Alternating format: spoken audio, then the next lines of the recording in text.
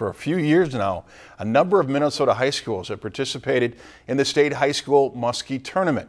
The Brainerd Lakes chapter held their regional qualifying tournament this weekend, and our Chelsea Brown has the recap on this week's Northwoods adventure. The weather made conditions a bit of a challenge for high school anglers out on Lake Alexander. A little rough.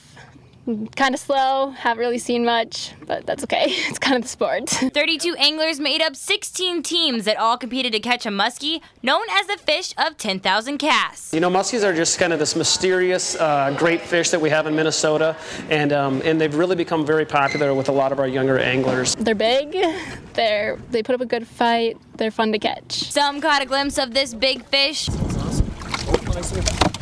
and others couldn't seem to find a bite. Bucktails and a couple topwaters. We had one follow, but that's it. But the competition is more about getting kids out on the water. You know, we don't care if kids go out and they catch muskies or if kids go out and fish bass or walleyes or whatever they fish, but we just want kids that go out there and enjoy our outdoors in Minnesota. The main purpose of this tournament is encouraging youth to participate in what the Minnesota outdoors has to offer. I guess you meet new people. It's fun to see people that catch other fish, see what they're fishing with, and all the different boats and all the different ages out here. I've never really fished muskies, so it's just a new experience to be with the people and kind of get the hang of the bigger rods and the bigger tackle. As well as educating them on muskie fishing opportunities across the state. It's our fastest growing type of fishing in the state of Minnesota, and we need to continue to look at it as a great resource for our state. And you know, with continued stocking of new muskie waters in our state and those kind of things, is just going to afford these younger kids and this younger generation more and more muskie opportunities. The top 4 teams with the biggest catch then qualify onto the state tournament.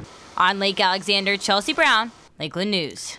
And here's a look at the four teams who qualified for the state high school muskie tournament. Congratulations to everybody there. The state will be held on Lake Vermilion on June 24th. That's coming up this weekend.